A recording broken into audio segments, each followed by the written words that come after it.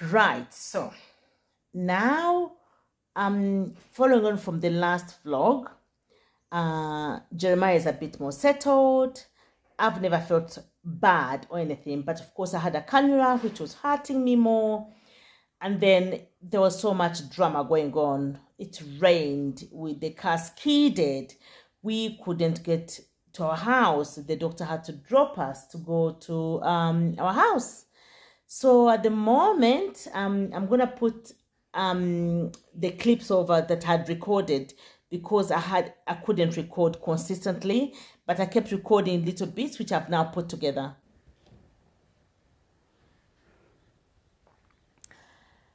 So I'm waiting Jeremiah's ward where Jeremiah is sleeping. But this time I'm exhausted. But I'm feeling exhausted because I'm thinking, oh, I've been working so hard. We've moved houses. And today I had a meeting. I didn't sleep well. So I'm putting the exhaustion down to all that. And the doctor called me in his office. They called me Mama JJ. So they said, Mama JJ, come. So I went to the doctor's office.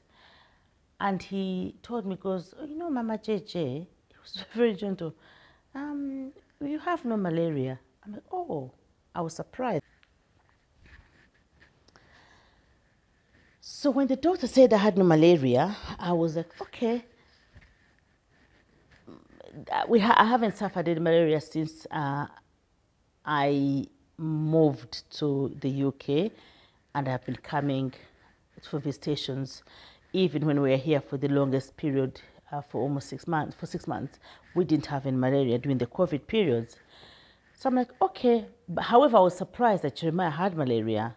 So I wondered if I had started my titration with him a bit early. Nonetheless, it's a system I have used before, and it had worked. Anyhow, so he said, you have no malaria, but you've got such high typhoid in your body. It is so high. And he goes, I said, how high? He goes, it's really, really high. So the surprise was the level of typhoid I had in my system was meant to have, in a way, put me down with high temperature, A, B, C, D, Z. He goes, I don't know why, but it's really high. So I said, okay, what's the course of treatment now? He goes, you have to have a cardiac protein, and you start on a dose of on a treatment. I'm like, no problem. So I went in and I told my brother, I said, you know what? I've been told that this is the level of typhoid I have in my body. He goes, huh? I'm much older than him. So he goes, oh, auntie, you must be strong. You have that level of typhoid and you're still walking. And I said, you know what? Maybe it's the herbs I've been taking, because since I've been coming, since I arrived, I think a day or so after arriving, I was in so much pain. I'm sweating. I was in so much pain from my hip pain. It was like a hip groin pain, and my sister gave me a herb to drink. It's called umharavumba in my language, oba umururuza in Uganda. So she gave me the herb to drink, and she was trying it because she said, you never know. I gave it to mom, and my auntie healed mom within an hour. So when she gave it to me, she said, try before we go to the hospital. The pain I was having, I was limping and I could hardly walk. So after I took the herb, I took about 750 ml. It was like the normal 500 ml water bottle and a bit in the glass. After taking that, within an hour, the pain had gone. When I say gone, I could walk, I wasn't limping. So she confirmed to me that when she had given it to mom, same thing had happened. Within an hour, she had really, really bad stitch in her belly. Within an hour, she got up, she had a bath, she was walking up and down and working. So she gave me the herb and it eased. And she stays on herbs and everything. So there's a doctor she works with, who gives her some herbs. So when she was going to see this doctor, I went with her because I had a treatment as well just before leaving UK. So I went with her to this doctor. And now I'm digressing to where I'm going to be telling you about the levels of typhoid in my body now. So when I went with her to this doctor, I told him about the pain, migraine pain and the hip pain. And he said, and I told him about when I took the muharavumba, that the pain had eased. The only issue is I don't remember. I'll ask the doctor actually what the name is in English, and I'll put it here. I'll ask that doctor the name for muharavumba in English. So anyway, when I told him about that, he goes, yeah, I can see that herb doing that, clearing the pain. And of course, and I had other pains. The other pains I had were to do with my headaches. I had headaches here. And I kept putting them down to stress. That is honestly what it was, that I was putting them to stress, and had a jaw pain, which was so bad that I ended up in hospital with so much suspecting this, suspecting that, life-threatening illnesses. One of the reasons that I had to leave UK. Anyhow, so when I told him that, and I told him that even when I came, I had some other niggling pains in my ankles, in my legs. I would have throbbing pains in my legs. I'm like, oh my goodness me, is this anything? Is there a clot? But everything went. He goes, yeah, I can see that happening. So I said, and then of course I told him about my diagnosis just before coming to Uganda. And he told me, can you take that muharavumba for 3 months? And then after that, come for a review. I'm like, okay, no problem. So it's it's a leaf which is plucked we just pluck leaves from a tree, that particular tree, wash them well. They are blended, sieved, and you drink. Natural. So much green and chlorophyll. Natural. So because I had been taking that for a long while, my brother thought, and I thought as well actually, that is the reason maybe that though my typhoid levels were high, they were not affecting me. So I left it to that. As I record this now, I've gone to see the doctor again because I had it where we've moved to. Can you believe how sad it is? That tree is not there. This area, we have a little bit. We have some rice fields around and some bushes, but the trees are not there, which is such a shame, because I think people used to use it a lot. So I went to that doctor again, and by the way, he's a really well-known doctor. So I went to him again recently, and I told him that I gave him I narrated the story about my levels of typhoid and everything, and how they couldn't find. With the level of typhoid, they thought I would be really unwell. He goes, no, we've done a research and we found that people who are on such herbs, though they may have the level of typhoid in them, it will not affect them. And then eventually they become immune to it. I'm like, okay. So probably that is what was happening. Anyhow, we started on treatment. From that time, mine was at 1 o'clock. So we had to go in again at 1 o'clock to get another dose. So it had to be every 12 hours, but more so for Jeremiah. So that was on a Tuesday. But so we waited. His last dose had to be at 7 in the evening. So when he had his last dose, we then had to come back home, and we came home. That was on the Tuesday night. We were meant to go back 1 a.m. for him to get another dose, so that would make it 12 hours. But by about 10 o'clock, it started threatening to rain. And then By the time we went to bed, about 11 o'clock-ish, it has started drizzling, and I'm like, there's no way we can make it, because once it rains where we are, the car doesn't come to our house. Village life. So we would have opted for walking at night to go where the car can reach. I wasn't comfortable with that. There's still a bush around our area, and rice fields. And I'm like, okay. And I'm like, no, let's not do that. Let's first wake up. Let's wake up at 6 in the morning and go. Mid of the night, Jeremiah got another temperature. I gave him Calpol. So this put him to sleep again. He really went off to sleep because he had been again, hallucinating and screaming. So at 6, he didn't wake up. I said, okay, let me give him 1 more hour. So I didn't wake him up until 7:30. And we got our way to go. But the car couldn't reach our house, so we had to walk.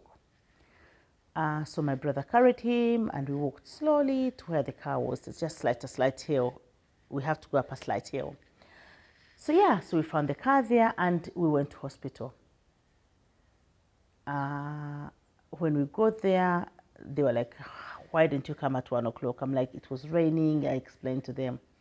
They said, next time you should ring. I tried to ring, but the phone couldn't go through. And I'm like, let's just leave it. But in any case, I don't see how they would have, maybe they would have walked down probably with the medication. I don't know. So they told me, because we missed the 1 o'clock dose, with malaria, this type of malaria, they have got to restart the dose. It has to be given every 12 hours on the dot.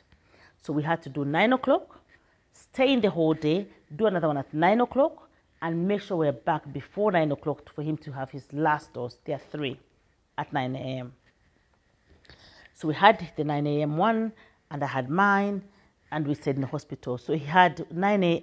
We had 9 a.m., him, his malaria, but me, because my level was high, I was having, I think, every 6 hours. So I had 9, and I think, so 3 times a day, mine. Him as well 3 times a day, because he was being treated for the typhoid, malaria, and the other infection. So as well, bless him, he had it 3 times a day.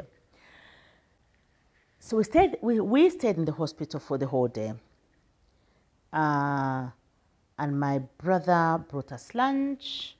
And as he was bringing us lunch, I asked him, I said, oh, so how did you manage with the car? Because I left the car where he had picked us from, went down and brought your lunch. I'm like, okay. So I said, okay, so after lunch, I said, you can then come and pick us up after 9. There's no need for you to stay here in the hospital with us. You just go home. He goes, all right. At about 6 o'clock, he rings me, and I'm like, oh, hi, is everything okay? He goes, you know what? We've had an issue with the car. And I'm like, how do you mean? He goes, the car has skidded. And I'm like, how? He goes, from the point where the car was, it started raining again. So I tried to go and move the car from where it was to take it to a higher level, which is more safer. And I couldn't, and I skidded back, and I ended up in the maize fields. And I'm like, are you okay? He goes, yes, I'm fine. I managed to stop it in time, but it's just stuck, it can't move. And guess what? It's raining, so there's nothing she can do. And it's about, I think, oh God, maybe between 5 and 6. I really can't remember times, but it was just coming to evening. So I said, okay, let's wait, and I'll see what we can do. So I waited, and the doctor wasn't there. And what I did, I rang him. I said, is there any way you can get us some transport to take us home after our 9 p.m. dose? Because the car, my brother's car, has skidded it. He's unable to pick us up. He goes, okay, I'll let you know. But it had rained the whole day. So everything, by the time we had our medication and everything, it was coming to about 10 o'clock. And the doctor waited, and he goes like, I'm going to take you. I'm like, to our house? He goes, yes. I'm like, oh my goodness me, how lovely, how sweet.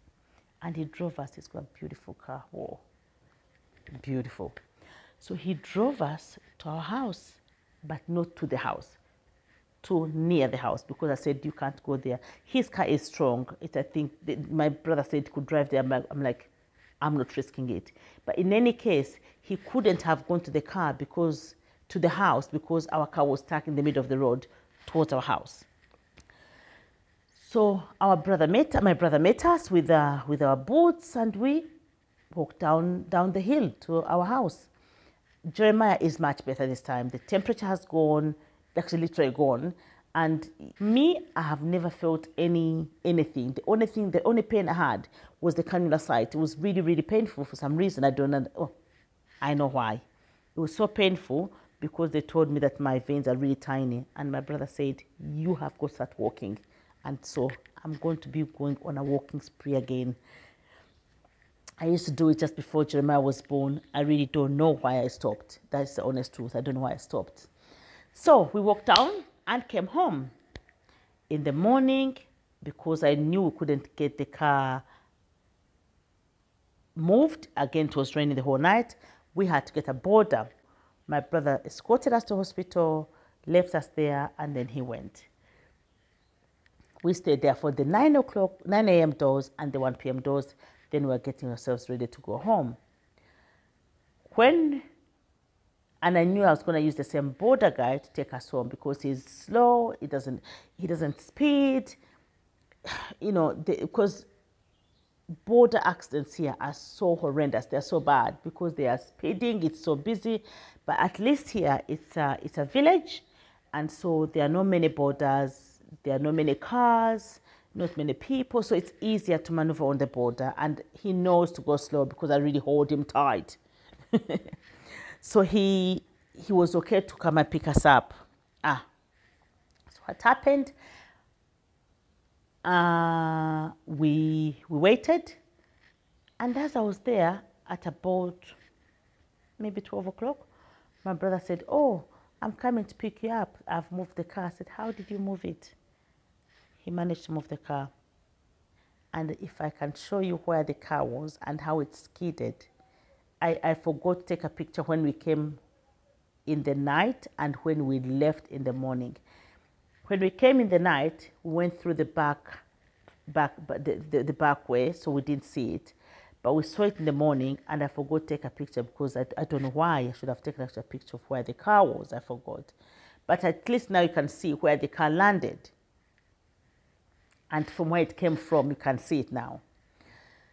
So yeah, so he managed to move the car and come and pick us up. And this is us walking down the hill to the house after he picked us up. What a day. It's raining. We are coming from the hospital. We've got we had a bit of malaria and some typhoid, but it was caught right in time because God is good.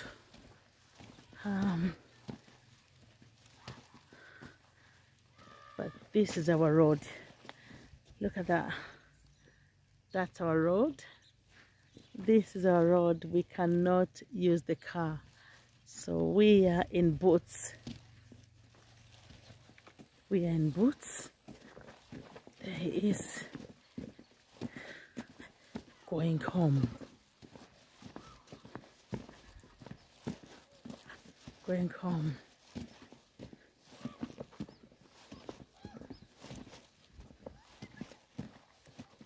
This is our village life. Now, this is where our car reversed to, and it ended up here. And I'll show you how it reversed from where. It came all the way from there. Reversing. It couldn't stop. Came there, there, there, and it just ended here. So this is us going home. There we are. Our way home. Can only get there with boats. Ah, that's rice. They have rice fields here. And I don't know if you can see somebody there. They look after the rice to make sure that the birds don't eat them. Yes, come JJ, move.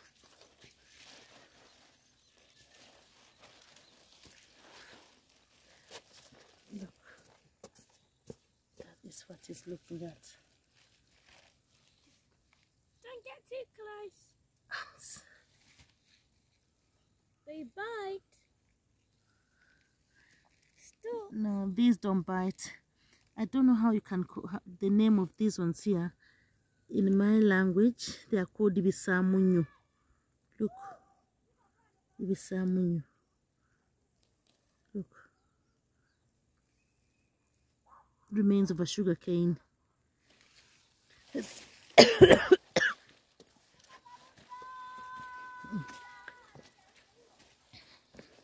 That's home there.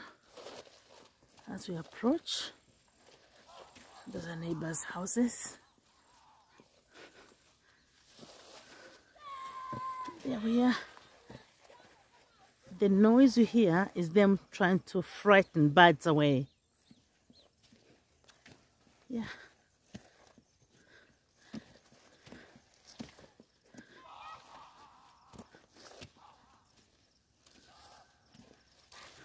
You hear that? This is from 7 until about 5:30, 6 o'clock when the birds stop coming. Somebody, they're planting maize. Maize is called sweet, no, they refer to it as sweet corn.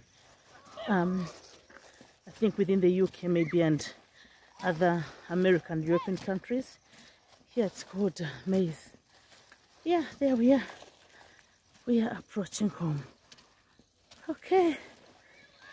Thank you for being with us. We'll finish the vlog when we get in the house. Bye-bye. Hi guys, this vlog has taken a week. Because we've been up and down in the hospital. This is the SM road of ours, which is now clear. Clear of rain. Look at the difference. Yesterday was up there so muddy, but look at the difference now. Remember where we came from? Tire marks are now dry. Still there. Oh my goodness me. Yeah, and actually went through there. I don't know how he managed to go through there. You can see he went through there a bit. These are beans. So these ones here will end up like this before they put on their pods. So yes, so guys, this is it. Let us walk down back to home, but let me also show you how dry the place is and the difference. When it's dry, it's quite beautiful. The view is lovely. The road isn't, but the view is beautiful. So pretty. Look, there's the corn, the maize as we call it in Uganda. That's where it ended. Thank God for masses. However, this is still muddy. So, going back home, just come from the GP's. Well, not the GP, just come from the clinic and having my last dose, and I'm walking back home. This is home. There it is, you can see. There's home. Okay then, there's my cannula. Mine hasn't stopped yet. Show you my cannula. There's my cannula. There. One more dose I have, and that's it. I'm done for the treatment. I thank God. Haven't felt low, haven't felt bad. Okay, I'll finish the vlog at a later time. Take care. Bye for now. Now, this is the way to our home. No, this is the way from our home on a sunny day. Look at the difference. Look at the difference. Yeah. But these are, yeah. So our home is right down there, almost towards the bottom of the hill. There we are. It's neighbors. Shops. Presume they need to be rented. And eventually, this place will be very busy. I tell you, it won't be like this. It won't be recognizable. So, buildings are coming up. Mom. You're a lovely God. Yeah. So, you can hear how breathless I am. It's a hill.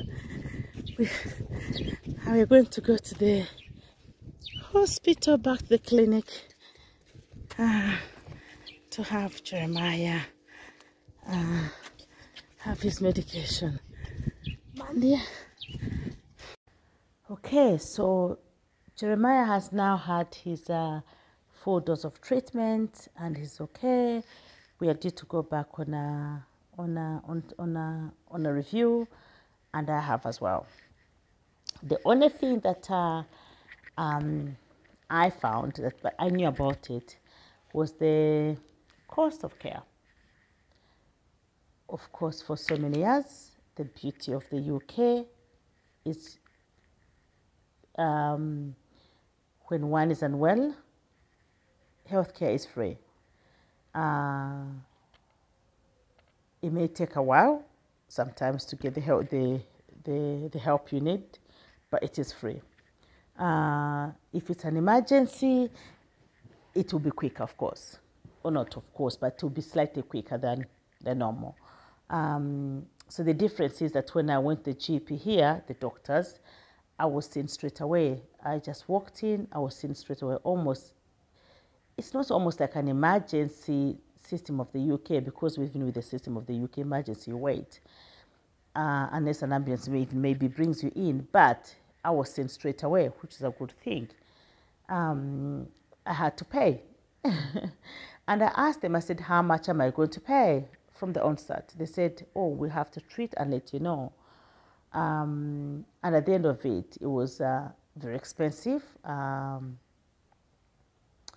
It was a private clinic, so they make money. And I know that when I talked to other people, they said that, oh, it was like so expensive. Having said that, the clinic that I was going to go to, which is over an hour away, would have been 4 times the cost. So this was expensive, and for the area that was in, it was about 10 times more that they cost us. And I told them I didn't have the money, which I didn't have. So I gave them the money that I thought, which I had on me, which I thought was going to cost me because of the area I was in. And I still owe them. They were happy for me to owe them, and I pay them slowly. So I'm going to wait. When I get the money, I just pay them slowly. They have continued to treat Jeremiah and I. They gave us the medication because we had to go to take the cannula ones and then the tablets. And then that was it. The experience was good. The nurses were good. They were gentle. The doctor was nice. The place was okay, was good. So I couldn't fault them in that case. The only thing that I would have preferred to know was to know the cost from the beginning. So I didn't like that they couldn't tell me the cost from the beginning. That I didn't like, and that's only thing that I don't like. And of course, when the bill came, it was 10 times more than I had thought. I don't know how I'm going to deal with that in future. I just pray that I don't have to go through that again. Yeah, so I'm wondering where we could have got the typhoid from, because I was being as careful as I can. And within the household, it was only Jeremiah and I who got unwell. Others didn't. But I think, sometimes when I will be doing some measures, some people will be telling, oh, she's showing off. I know some people are saying that, I know. So when we came unwell, I said, there we are. Thankfully, it was not life-threatening to say that we are really, really, but for Jeremiah it was, but not for me. But I said, now you know. So at least now within the house, what I was doing is what is now the norm. For example, for us, after washing our dishes, we are using boiled water to clean off the plate, the spoon, the cup. If I have to wipe anything, it is I'm trying to use a tissue, and if it's a cloth, it's one cloth you wipe and you put it. But I try not to wipe my things. And if it's necessary that I wipe, I do the back, not the front. But yeah. Eating out, I try to wipe everything if I have to eat out, and really we haven't had eating out. It is very expensive to eat out here. Well, for me, disclaimer, for me, it is very expensive for me to eat out here. Disclaimer, it is just for me, it is expensive. Other people maybe, but for me, it's expensive to eat out. So we haven't eaten out a lot. And actually, I'm happy I haven't eaten out a lot, because I like my home food. I know how it's cooked. I know who has cooked it. I'm not going to be thinking, oh, this or that. So I'm really happy with that. We are well. JJ's back to school. He's doing well. He loves his football. He's got a lovely teacher who's put him into his football. And yes, and so that has been our week, which had started, and then, yeah, and more. But yeah, that has been our week so far. I hope you've enjoyed this conversation, this chat. I hope you've enjoyed it. And if you have, kindly give it a thumbs up. Like, share, comment. And if you have not subscribed, please subscribe. God bless. Thank you for listening. Take care. And yeah, we'll see you in the next one. Bye for now.